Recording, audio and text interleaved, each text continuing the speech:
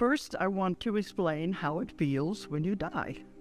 When the person dies, now this is the peaceful death. If someone dies traumatically, maybe in a war, or maybe if they're in an accident where they are jerked out of the body unexpectedly, if that happens, they're confused and they're not really sure they're dead and they're trying to figure it out. They're watching the whole scene.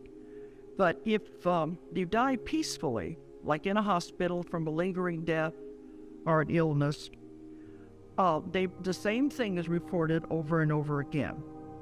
They said first they feel very cold, and then the next instant they're standing by the side of the bed looking down at their body. It's that quick.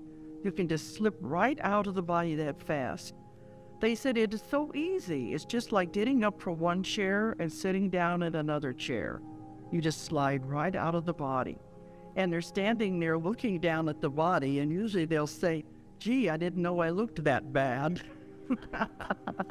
Then the next instant, it's like, wow, I'm out of there.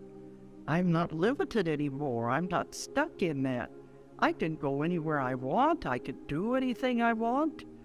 This is wonderful, because whenever you're over there, all you have to do is think it, and you're there.